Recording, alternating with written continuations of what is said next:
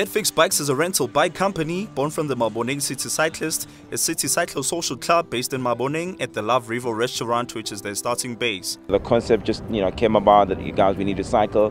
A lot of the guys had the passion and love for cycling, and I think the bike just caught me as well. So what we then sort of kind of decided is to form a nice social club, and we meet up here every Thursday and every weekend, and we set about just discovering the city gems. When we started, it was open to everyone. We didn't specifically say, a seasoned cyclist or a new cyclist. Generally, everyone, family members, are all throughout. So I mean, in Maboneng, it's probably quite an ideal sort of a place to to have the cycling sort of take place. Maboneng sort of attracts a very diverse sort of culture, and we've got a lot of fun people that come in through. A lot of fun people sort of join us for the ride, which is quite a beautiful thing. We've got a lot of guys from the location that come through. We've got a new city guys that are obviously getting used to the city, and we all get together. This is my first time, so I'm just looking forward to the experience. The part about the ride that I particularly like is the fact that, first of all, you're getting fit. Second of all, we ride for good food, so wherever we go, we're going to try and enjoy the experience there. So I'm a gym fanatic, so I love gym. I do gym 4 times a week, at least. I do yoga. So cycling was like a bonus, it was like a cherry on top. Safety is a major priority. Obviously, we do have, of course, a new first-time riders. So we do the basics into them just to guide them through.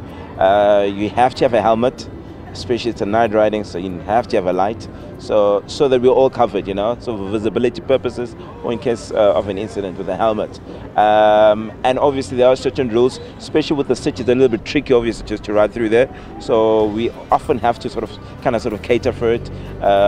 Put the guys in the middle, have a leader, and have a sweeper, a guy right at the back sweeping through, have the middle anchor. So even when we approach robots, somebody is able to facilitate and say, guys, it's time to go, it's time to stop. So in that spectrum, we sort of kind of cover safety, and we're all one.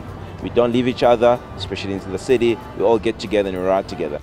We decide on routes. We've got multiple routes that we take. It's either we go north, south, west.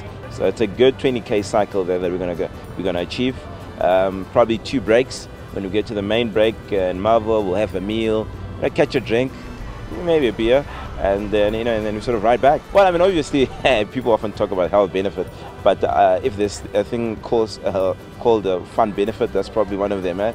So I mean, anyone who comes along, they have the time of their lives, and also just to conquer that fear of the city. I'm Ray for Joburg Today.